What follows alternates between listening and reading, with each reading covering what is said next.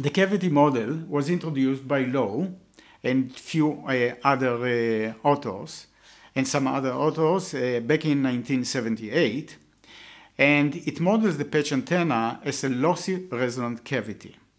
The advantage of this model are it is applicable to rectangular, circular, ellipse, and triangular patch antenna, patch shapes, which is an extension to the rectangular shape which we have seen in the transmission line model.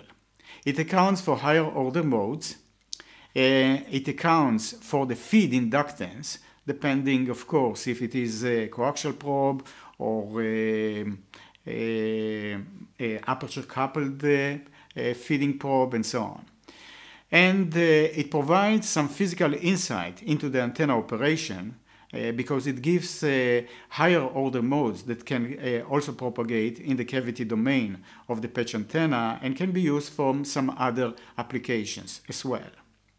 Its drawbacks are it assumes substrate thickness again where h is much less than the wavelengths to avoid surface wave excitation, and it is unable to analyze multi-layer patch antenna elements as I mentioned before, like stack patches.